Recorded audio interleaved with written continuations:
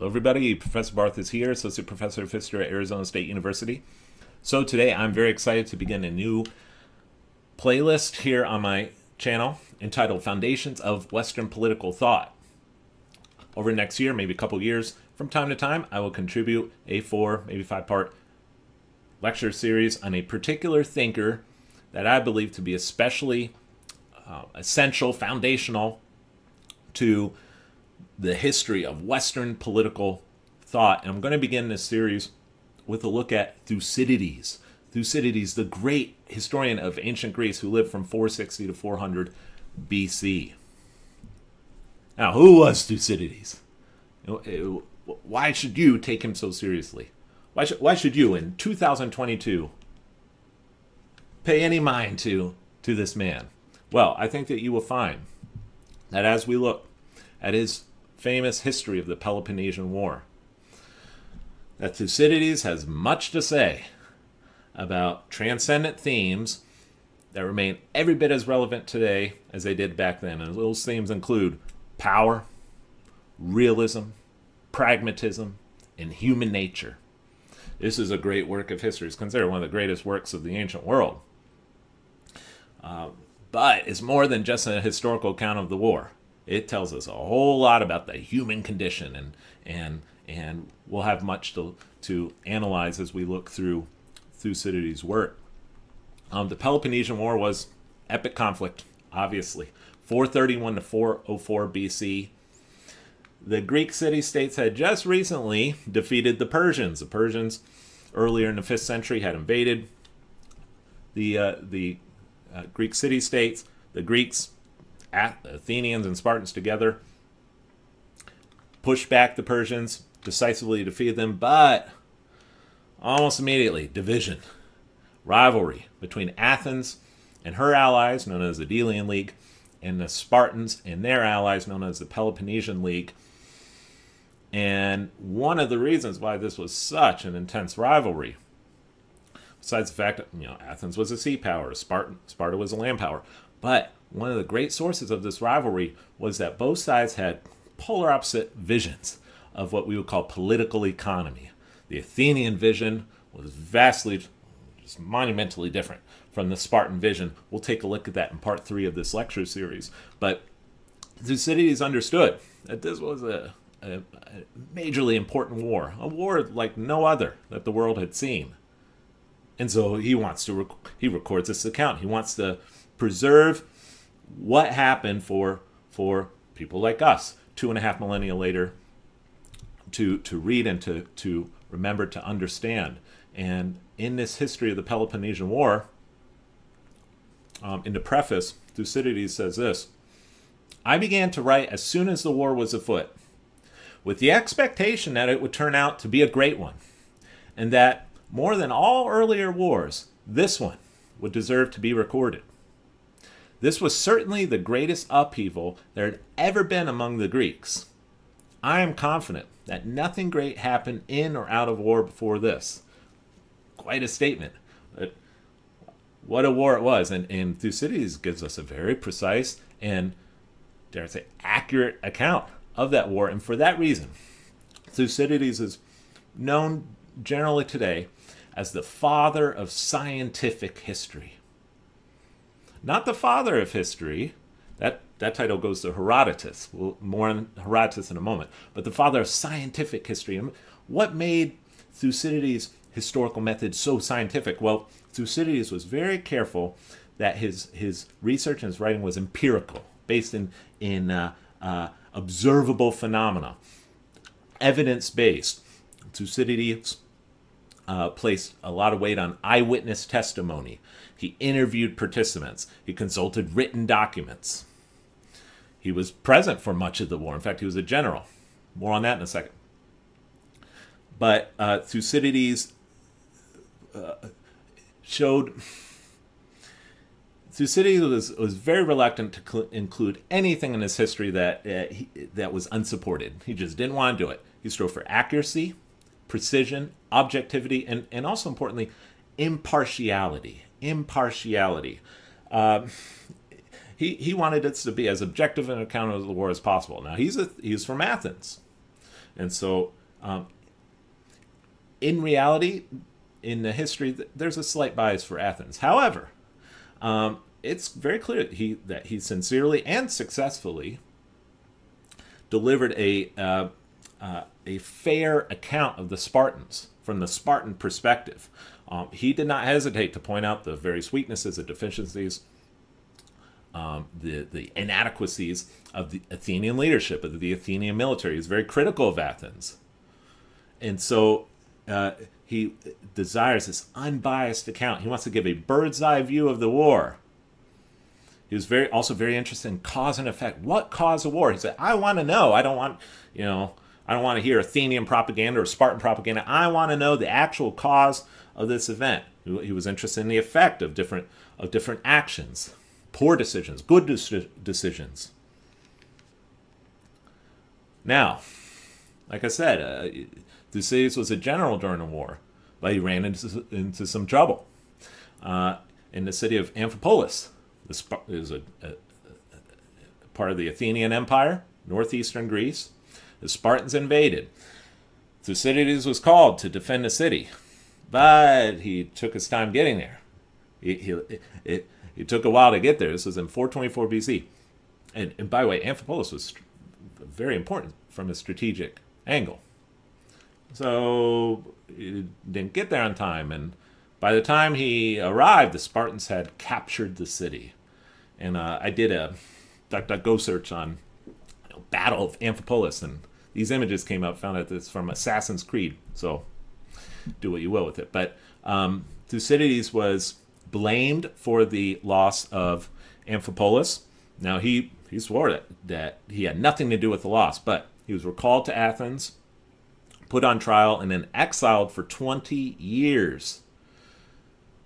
And during that 20-year-long exile, Thucydides traveled freely among the Spartans and their Peloponnesian allies and had the advantage of viewing the war from their perspective.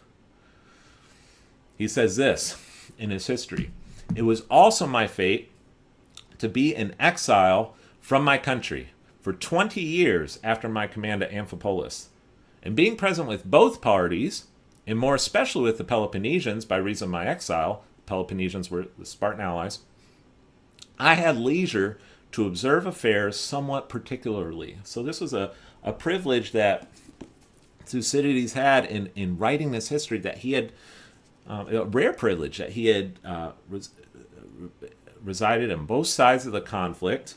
Now, you could say perhaps he's biased against Athens because of his exile, and he was certainly critical of, like as I already noted, of many aspects of Athenian democracy. But what this allowed was, okay, here's a Spartan perspective. Herodotus, who writes on the Greco-Persian War, more on him in just a second, he doesn't travel freely among the Persians. Okay, Thucydides does in the case with the Spartans, and so that gives him another additional advantage in writing this history.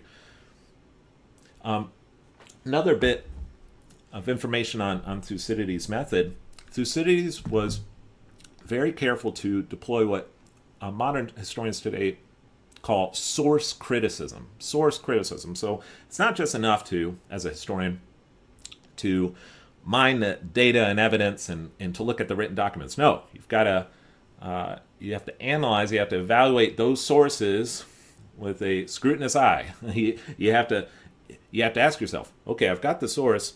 Is this credible? Is this a reliable source? Who is the author? Is the author biased? Is there a possibility that the information in the source isn't entirely true? Okay, right now I'm writing my second book on the history of the continental currency during the Revolutionary War and the hyperinflation that resulted. Looking at a lot of primary sources, I've got to ask myself these same questions. Source criticism. And Thucydides does this. Thucydides is very careful to do that. And in his preface, he writes this great quote from a historical method angle. Quote, "I have looked into the evidence as far as can be done. The reader should believe that I have investigated these matters adequately, using the best evidence available. Even for events at which I was present myself, I tracked down detailed information from other sources as far as I could. It was hard work to find out what happened, because those who were present at each event gave different reports, depending on which side they favored and how well they remembered. So Thucydides, it's not enough to just collect the sources. He's got to scrutinize those sources, and he does so. And he does so quite successfully, and because of that work, we have a fairly reliable and dependable account of the Peloponnesian War, which we would not have had otherwise. He also says this in a preface: "The search for truth strains the patience of most people who would rather believe the first things that come to hand." And he's so right about that. But for Thucydides, it's all about the search for truth. What is the true cause of the war? What really happened during the Peloponnesian War? And that is what most interests Thucydides. And so, the war, the account of the war. Now, we have to back up a little bit. Two caveats. One, because Thucydides is so evidence-based and focused on sources and an objective account, there might be a temptation to think, if you haven't read the book, wow, this must be a really dry history. It's not. Thucydides writes in a narrative style. He's deeply influenced by the epic poetry of the day in Greece, and so this is a narrative history. He's a talented writer. But also, another thing to note, this history includes some lengthy formal speeches in which these might not be necessarily exact quotations. For example, he gives us a lengthy speech of Pericles, his funeral oration, which we will look at in a future lecture soon. Thucydides was almost certainly present at this speech. So, he was there. He may have interviewed other people who were there to refine his memory. But it's a lengthy speech. How exact is that speech in reality? Well, there's also a lengthy last speech of Pericles in the midst of the deadly Athenian plague prior to his death. Pericles delivers his last speech. Was Thucydides there? Maybe even probably. It's hard to say, but how exact is that speech? And then especially the Melian dialogue. Whoa, the Melian dialogue. I can't wait to discuss that one. It's a fantastic dialogue between the Athenians and the inhabitants of the island of Melos. And Thucydides was not there. He was not there for that. Well, how dependable is this dialogue? He almost certainly interviewed people who were there. And so, there's debate about how accurate these speeches are. But to Thucydides' credit, he admits that these might not be exact quotations. Take a look at this quote from his preface. What particular people said in their speeches, either just before or during the war, was hard to recall exactly, whether they were speeches I heard myself, such as Pericles' speeches, or those that were reported to me at second hand, almost certainly a Melian dialogue. I have made each speaker say what I thought his situation demanded, keeping as near as possible to the general sense of what was actually said. Now, that's what do we make of that sentence? I have made each speaker say what I thought his situation demanded. Okay, so the question is, how much of these speeches are Thucydides and not what was actually said? That's one question. And then, but he does say, keeping as near as possible to the general sense of what was actually said. What does that general sense mean? Two things on this. So the question is, how much of this is literary reconstruction, these speeches? Is it Thucydides speaking here, or what he's actually said? I'm of the opinion, yes, that there is some literary reconstruction here, but I'm of the opinion that this is actually fairly accurate, these speeches that we will take a look at in the upcoming lectures. These are fairly accurate speeches. Thucydides was there for maybe two of these three that we'll look at, and interview participants of the others. And Thucydides strikes me as someone who genuinely wants what actually happened. And the other thing to consider is that the human memory was a lot stronger in the ancient world. Okay, today we're just bombarded with sensory information, and actually our brains have altered a bit. The brain is, not to go off the subject, but the brain is very malleable. We know that now. Science has discovered that our brains change depending on the environment we're in. And the human mind, human memories in the ancient world were almost certainly more capable of memorizing lengthy speeches and passages than human beings today. So don't forget that the ancient, when we consider oral sources from the ancient world, do not underestimate the ability of ancient writers to remember lots and lots of information in an accurate manner. And so I'm more of the opinion that these speeches are fairly reliable, that we can take them, and I will in this lecture series take them generally at face value with the little footnote of there might be a little bit of literary reconstruction here. So there's Thucydides, the father of scientific history, but I noted not the father of history. That goes to Herodotus in his famous The Histories. And you'll note the dates of his life. Herodotus was belonged to the generation preceding Thucydides.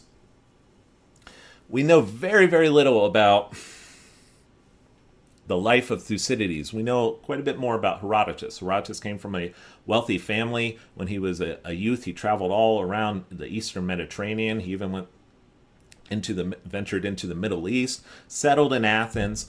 But in 430 BC, he authored this great work, really the founding work of history, The Histories on the Greco-Persian Wars. And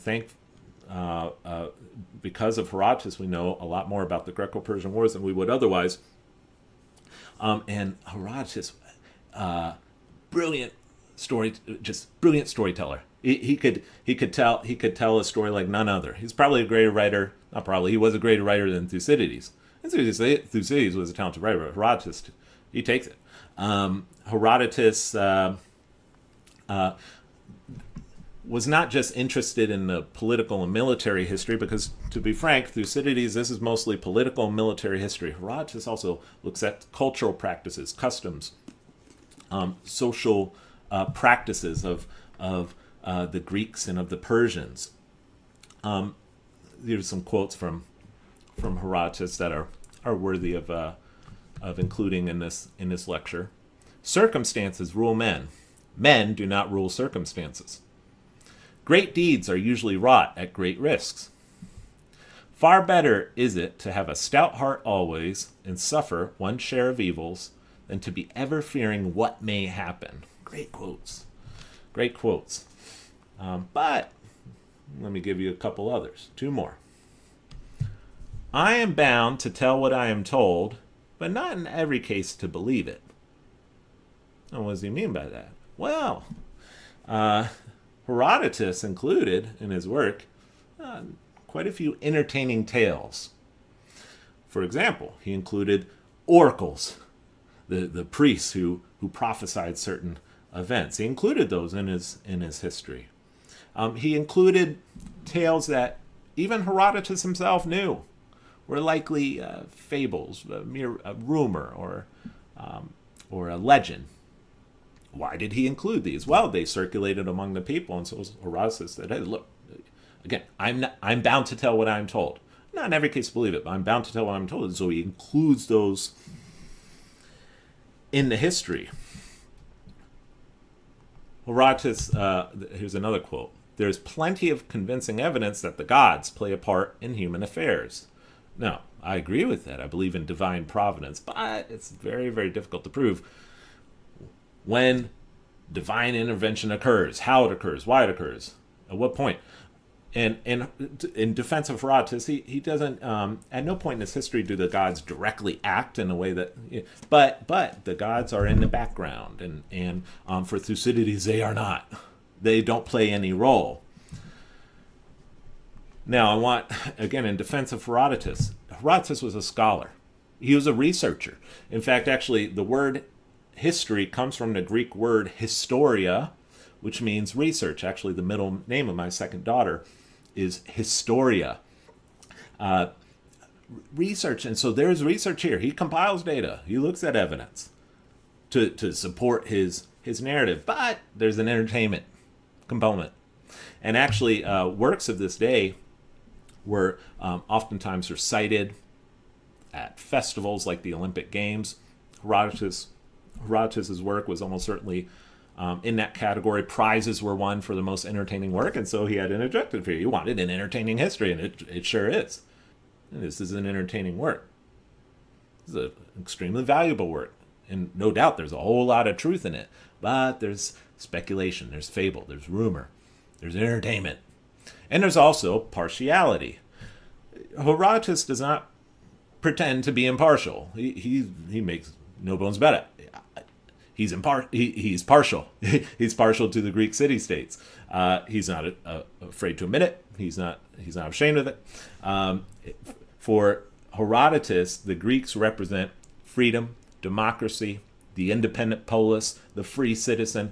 The Persians represent oppression, slavery, centralized government, serfdom.